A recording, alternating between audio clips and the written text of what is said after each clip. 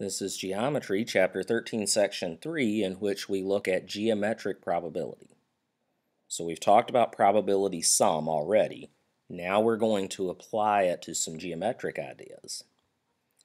When we talk about geometric probability, what we're talking about is any time that your probability involves things you can measure, like lengths or areas or volumes or anything of that sort. And what we're finding is the geometric probability. Now, the first case here, we have a line segment. We have J, K, L, and M marked on there, and we have some lengths. And I'm just going to pick some random spot on this line, on this segment. I want to know what's the probability that the random spot I pick, I just close my eyes, throw a dart, and it hits the line. What's the probability that that point will be in here between L and M? To do that, we need a basic probability idea for segment lengths. And your probability is going to be simply the length of your target segment over the total length of the whole thing. So in this case, if we're going for LM, that's our target. The length of that is 4 over the whole length. Well, if we add these up, we find out that it's 14. So I have a 2/7 chance of getting a point on here. Okay. If you wanted to, you could give me a decimal 0.287 or whatever it is. Or you could make it a percent. Those are also acceptable. I'm going to leave them as fractions because I didn't need much work to get to there.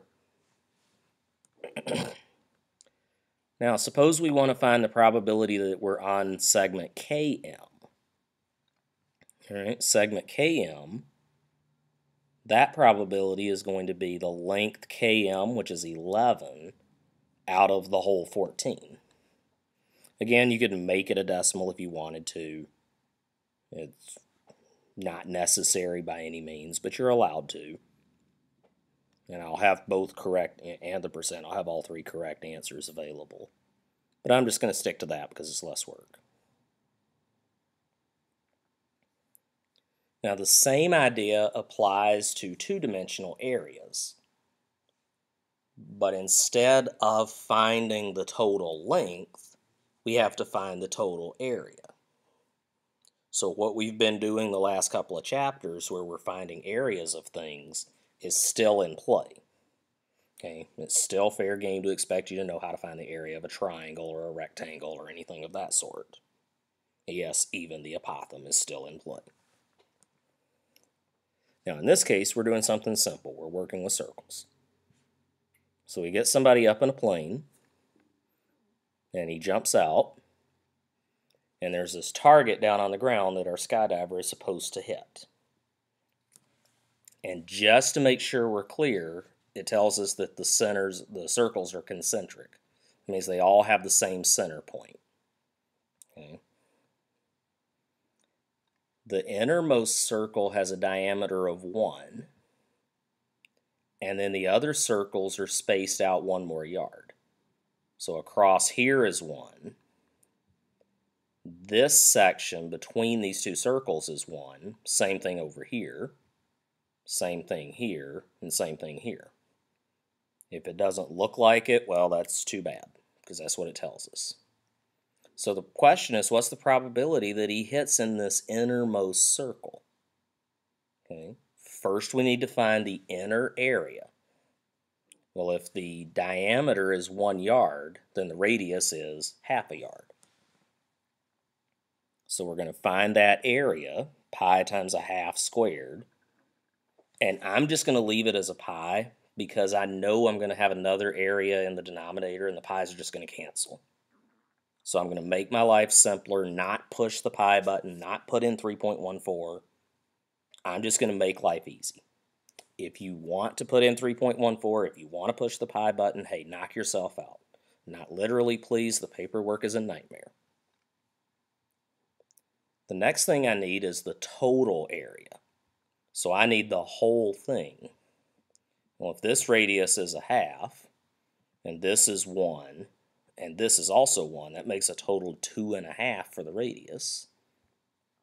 Plug that into our circle equation, and we get 6.25 pi. So our probability is the inside area divided by the outside, or the total area. The pi's are going to cancel, and that fraction reduces to 1/25. Or you might have 0.04 if you did decimal work, or it could be 4% if you turned it into a percent. Those are also good. Okay. Now, one more thing I want to deal with here is we have a spinner. And when you have a spinner, you can get around finding the areas if you know all the arcs or all the angles. Okay. We can work around the areas when we have a spinner. It's really nice. We know all of these arcs have to add up to 360 degrees. So the probability that we're in zone A would be 35 out of those 360, which reduces to 7/72, or if you're a decimal user, you can see the decimal there. Okay. The probability of being in B or C, well, B or C is this whole zone. That's going to be 155 degrees out of the whole 360. That reduces to 31/72, or the equivalent decimal. And then they like to throw this idea at you. Not D. Anything but D. Well, D is 110 degrees. If D is 110 degrees, that means everything else is 250. And that reduces to 25/36, which gives you another decimal. Okay.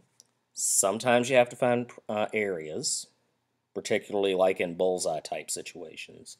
When you have a spinner, you can get away with not doing the area if you know all the arcs or all the angles.